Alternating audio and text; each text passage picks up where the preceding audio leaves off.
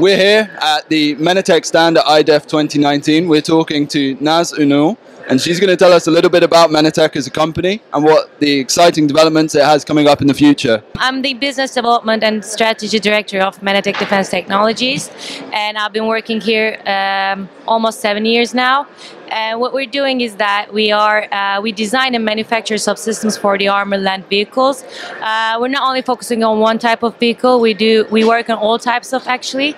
And then we also have our own group of products such as bearings, straddle bearings, metal on metal, and we have a new product we just launched yesterday, which is an armoring system. So I understand that you provide parts for various prime systems such as the Abrams main battle tank, the Leopard 2 main battle tank, yes.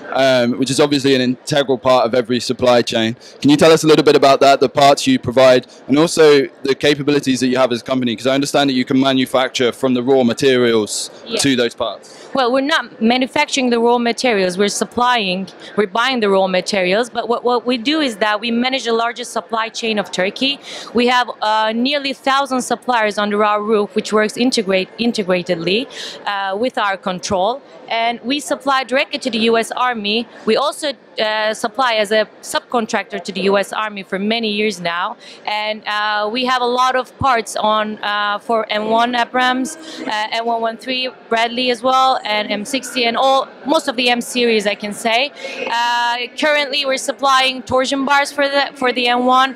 In the past, we have supplied a rotary damper, which is a part of the suspension system for the M1 Abrams, directly to the U.S. government as a prime contractor, and we're also now working on power takeoff transmission, PTO. We're also going to supply that to the U.S. Army, and we're also working on some both Leopard 1 and 2. We're also working on Puma in the past, and yeah. That sounds great. So you're obviously a capable company. Yes. Lots going on. Tell me a little bit about the bearings, the development process that you went through for them, and what's coming up next for them. Well, it has a interesting story behind, because it was exactly 2 years ago in IDEF when we met one of the huge companies of prime contractors of this sector, and they actually requested us, and that was a huge challenge for us because we only have one competitor internationally for this field, but we took the challenge, and it only took about like 6 months for us to develop this technology, and now we have the lowest wear rate around the world for this product, so we're quite well, and we just finished the field test, and the field test has been made by Patria. The bearings got tested on the vehicle, and we turned out to be like we passed the test, so seems like we're going to be selling these products all around the world, not only on the defense side, but also on the railway and aerospace. So it has a lot of different applications where we can use this. That's very interesting. It's exciting times for you. Tell me a little bit about the armor system that you've unveiled here. Well, the armors is also, they're quite new to us.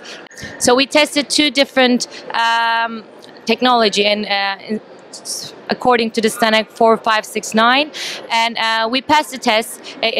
We're giving level 3 and level 4. We did edge testing, edge shots, and also multi shots as well.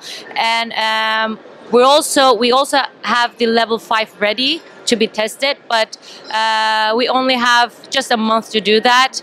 We couldn't do it here at the moment, but the test results were amazing. By far, we have heard that we were the best until now, and we also trust ourselves on the armor side, and we're getting ready for not only 5, but also hopefully 6 in the future as well.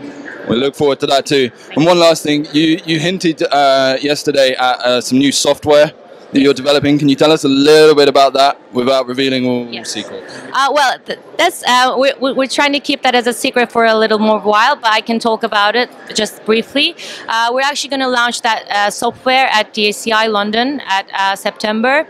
That is something that excites us very much, actually, because we want to change the perspective of the supplying system at the moment, because defense is something else, and that requires a lot of quality and a lot of know-how, and also some more layers of different than just a random manufacturing for a component. So what we're trying to give on our software is that we are giving an integrated manufacturing solutions under the control of an expert team of engineers and quality inspectors.